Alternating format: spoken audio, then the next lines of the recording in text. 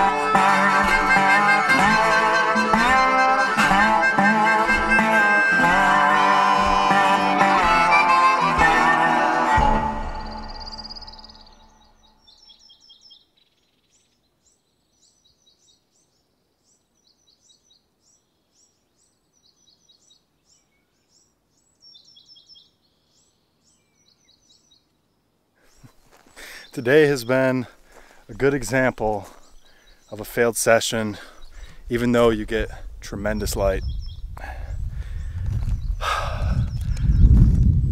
I was not expecting it to happen as quickly as it did. It just kind of happened out of nowhere, and it lasted for a long time. The light just kept getting better and better and better, and I was just running around trying to find something, just something, and I really struggled. Oh, makes you feel like a shit photographer when this happens, you know?